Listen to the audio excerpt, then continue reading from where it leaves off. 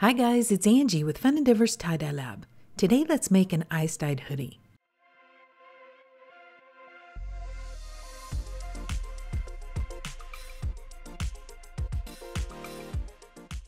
The design on this hoodie is going to be diagonal sinew lines. I am going to just grab the corner of the hoodie, lift it up off the table, and then I'm going to start tying the sinew lines. I'm going to pull the sinew really tight. And when I pull that sinew tight, it's going to form a waterproof barrier on the hoodie. So it's not going to allow the dye underneath that area. And so I'm going to end up with some white lines on the hoodie. This design kind of favors a single geode, except it doesn't have a center. So it just is diagonal lines on the hoodie. And I think that the diagonal lines are very flattering to wear. I have one that's very similar to this one, and I get quite a few compliments each time I wear it. The hoodie that I'm using is a Port & Company fan favorite fleece pullover hoodie sweatshirt. I purchased this one from Amazon. And the face of this hoodie is 100% cotton. It does have some polyester in it, but not in the face of the hoodie. So it's going to dye up really nicely. The diagonal lines that I'm putting on the hoodie, I'm also not going to make those exactly the same. So I'm going to vary the distance between them. I think it just kind of gives a more interesting look if they're not absolutely perfectly distanced from each other. I like that randomness.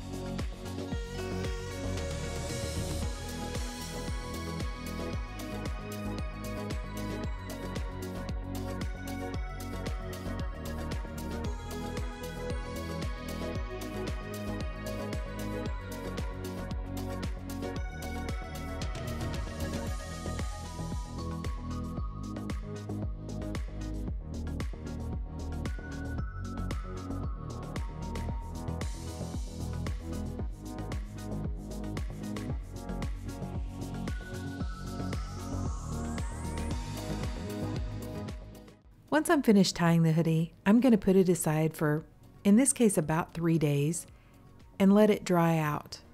I want to wait until the hoodie is completely dry all the way through before I begin applying the dye.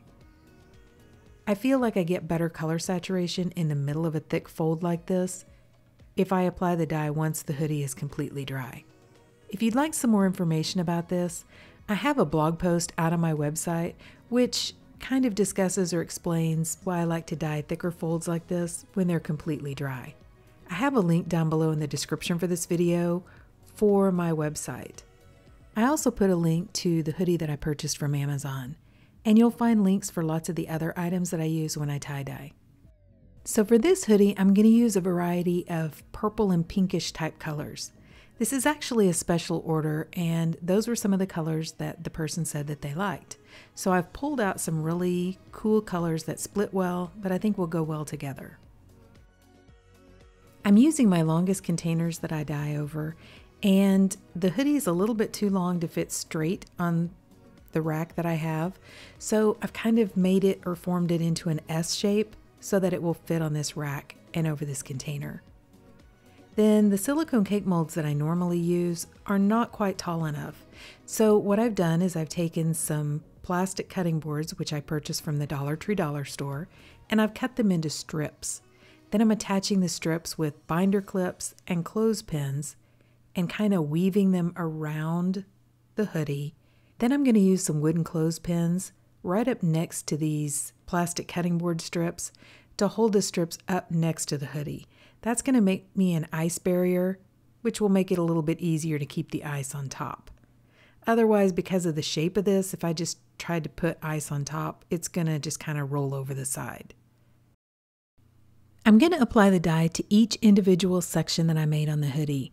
And I have enough sections to apply each color 2 times and a few of them 3 times. So I'm just kind of randomly applying the dye though. I'm not doing it in a specific pattern or order. I want it to be, like I said, a little more random. So let me give you the dye colors that I'm using. From Happy Cat, I'm going to use Black Magic, Strawberry Skies, and Noble Purple. Then from Grateful Dyes, I'm using True Purple, True Violet, and Royal Purple.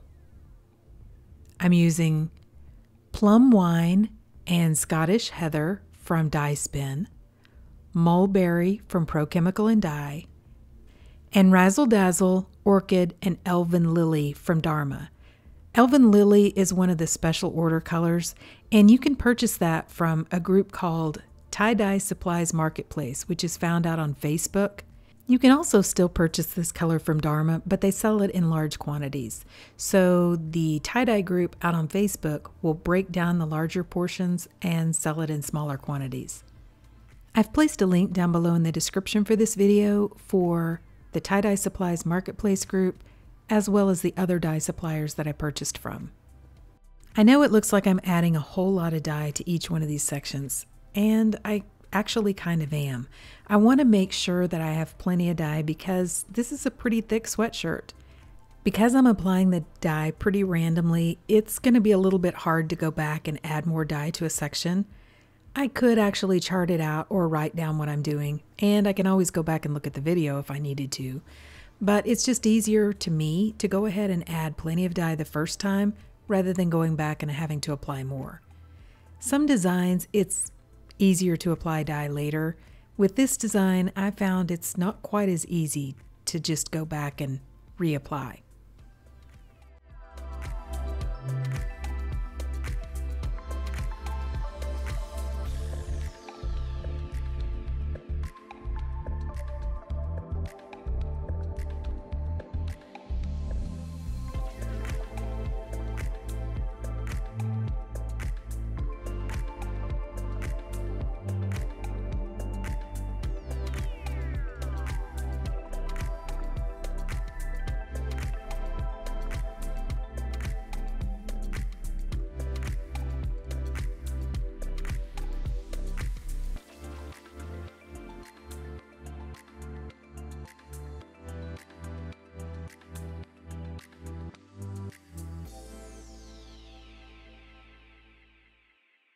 Okay, so now I'm going to go ahead and add an additional sprinkle of soda ash over the top of the dye. I'm doing that just to make sure when I apply lots of ice and I keep forcing ice and liquid down through the shirt or the hoodie, I don't wash out all of the original soda ash that's in the hoodie from the soak. I need the soda ash to remain in the hoodie so that it allows the dye to bond properly with the hoodie. Now I'm going to add some ice cubes. These are about 2-inch ice cubes that I have. I'm adding those to the very top. Then I'm going to place this hoodie aside and allow the ice to melt. After it melted, I had quite a bit of dye left sitting on top, so I went ahead and added some more ice. This time I added just some regular bagged ice. I ended up going back and adding an additional 3 layers of ice to the hoodie. Like I said, I really wanted to make sure I got plenty of liquid flowing through the dye so that the dye went all the way through the hoodie. After the last layer of ice melted, I went ahead and left the shirt for about 3 days. It's kind of in that awkward period of time here where the weather kind of dips a little bit below 70 degrees and then comes back up. And I wanted to make sure it had plenty of warmth to go ahead and process properly. If you're doing this fiber reactive dye, it really needs to process at a temperature that is above 70 degrees, or you need to leave the item longer so that it has more time to process.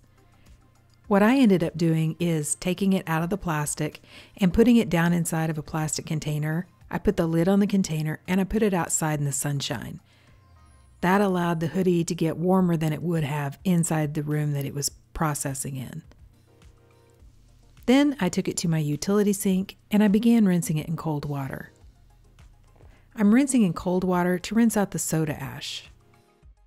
Then I untied the hoodie and I went ahead and warmed the water up to hot and continued rinsing in hot water to rinse out any of the excess dye that didn't bond with the fabric. Because this fabric is so thick, it has just soaked up this dye and the liquid very much like a sponge. So instead of just continuing to rinse for a long time, I put the stopper in my sink, added some really hot water to the sink, a little splash of Blue Dawn dish detergent to the water, and just allowed the hoodie to soak. When the water cooled off, I changed it out and I continued that soaking process until the water was ending up being mainly clear. In this case, I soaked this hoodie for probably about 2 days. Then I put it into my washing machine and washed it using a hot water cycle along with a little bit of Dharma's Professional Textile Detergent. Okay, so now that the hoodie's been washed and dried, this is what it looks like. Okay, so what do you guys think? I think this one turned out beautiful. I love all the colors. Of course, you know, I like a lot of purples and pinks. So this is right up my alley. And I think the colors look really good together. You can see the splits from that strawberry skies, the blue up in the shoulder and down one of the sleeves. That is just the most gorgeous color. I love that color. Also, one of the purples that I used is kind of dark. It's got almost like a dark burgundy-ish look to it. And I'm not entirely sure which color that is. Several of these colors are fairly new to me, like the Scottish Heather and the Plum Wine from Dye Spin. So I suspect after looking at the color swatches that it might be one of those two colors.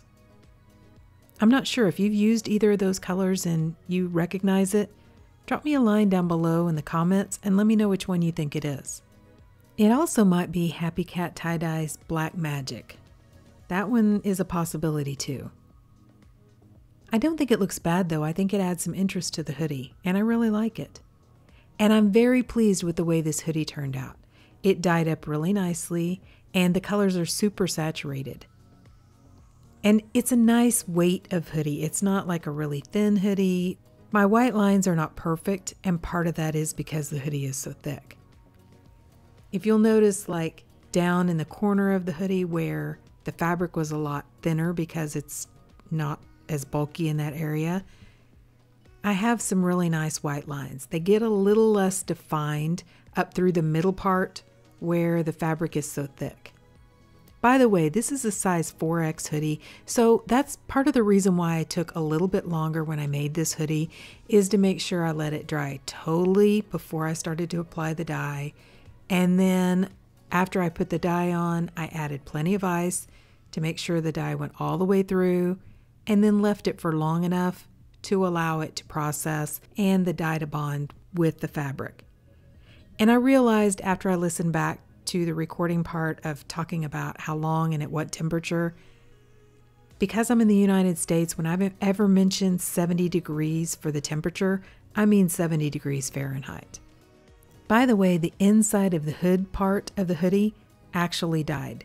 So when you're wearing it and that part's kind of laying on your back, the inside of the hood is really pretty too. Some of the hoodies I've dyed in the past, the inside of that hooded part is fleece, and so it doesn't really dye. But this turned out looking really pretty on the inside. The inside of the body of the hoodie is fleece, so it didn't dye. So overall, I love this hoodie. I think it turned out really pretty, and I hope that the lady that I made it for likes it as much as I do. And by the way, guys, I'm sorry I've been gone for so long.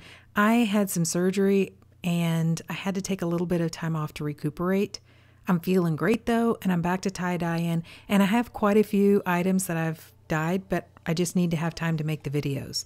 So I have more content coming soon, and I sure appreciate all of you guys who've texted me or sent me messages to check on me. I'm doing spectacular. I am now missing a gallbladder and feeling spectacular. But thank you guys so much for checking on me, and I really appreciate you guys. I have missed tie-dyeing so much while I've been taking time off.